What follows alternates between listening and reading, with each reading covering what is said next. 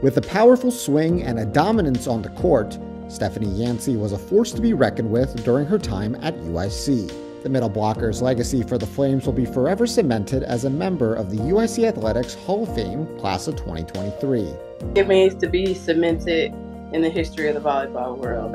That's what I think it means, to me at least, to be a Hall of Famer. After playing her first 2 seasons of collegiate volleyball elsewhere, the Kankakee native transferred to UIC prior to the 2014 season. From the start, Yancy had big goals in mind for her time in Chicago. I could just say I was very hungry. I was very motivated and passionate always, so I just wanted to keep it up, and I had goals that I had set for myself, and I wanted to achieve those goals.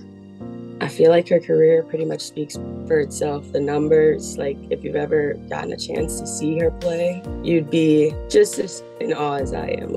And I'm her teammate on some occasions. One of only 4 players ever to be a 2-time Horizon League Player of the Year, Yancy was dominant while donning the Flames jersey. She still holds the school record for best hitting percentage in a year and ranks 3rd in program history for kills in a season. In only 2 seasons at UIC, Yancy eclipsed more than 1,000 career kills for the Flames.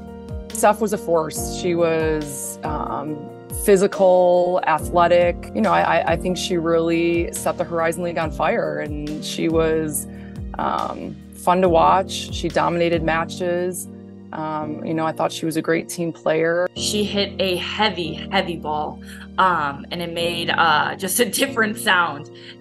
Super aggressive, super competitive. Again, we were always giving her the ball anytime we needed a point, and she would take care of business. Though being honored for her work on the court, past coaches and teammates say Yancy should also be remembered for the person she is off of it.